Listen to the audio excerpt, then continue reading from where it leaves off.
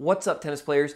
In today's video, I'm going to show you something Nick Kyrgios does with his grips that you might want to think about trying. It could help you with your tennis game.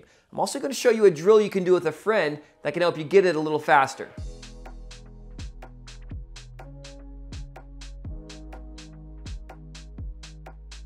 Actually, many of the top pros who play with semi-western and more extreme grips do this, not just Nick Kyrgios. Often what we see is they'll actually wait with a grip closer to Eastern that gives them more options that they can do a little bit more with, especially when not having a lot of time.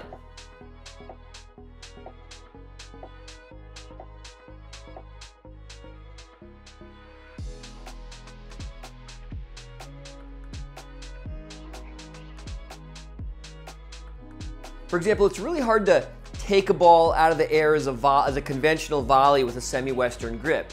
It's nearly impossible to disguise or even hit a drop shot, and things like half volleys or blocking big serves back are all difficult to do if you're going to wait with a full semi-western grip and beyond.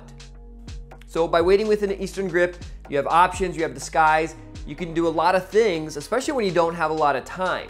Now, the thing about it is, when you do have time, you can simply turn, change your grip over to semi-western, and continue to clobber that big topspin you have.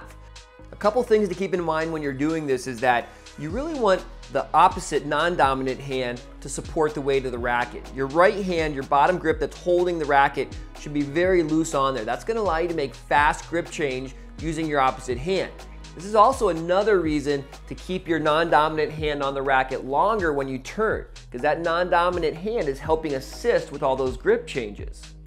So this is one of those things in tennis that you can really work on with just visualization. You can be sitting on the couch, watching TV or tennis, and just pick up your racket and kind of pretend you're waiting with that Eastern grip, and then practice changing to your semi-western grip.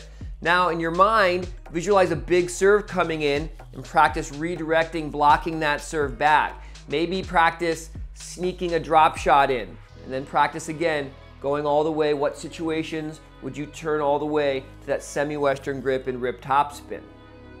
But one great drill I like to do with my students, and maybe you can have your coach or a friend do with you, is stand about at the service line, and what you want them to do is not tell you if they're going to feed you a volley that you're going to take out of the air, or if they're going to feed you a ground stroke. So you're going to wait in your ready position, and when it comes in the air a little higher, you're just going to turn and take it out of the air just as you are. And what you'll notice is when they feed you a ground stroke, you'll have a little bit more time. So you're going to continue through that turn for a volley, change your grip the rest of the way over to a semi-western, and then hit your topspin. And then you want to get it to where they don't tell you which one's coming, and they can just randomly feed, and you can handle these both with a more unified system of preparation. So if you're someone that's just used to waiting always on that big Western forehand grip and just committing yourself to clobbering every ball, go ahead, give this a shot. Go out and try to wait closer to Eastern or a more non-committal grip and see if this changes the way you perceive what you're able to do on a tennis court. And definitely, if you're not understanding something in the video, leave a comment down below. And if you like the video, please like the video. Thanks for tuning in, and I'll see you guys next time.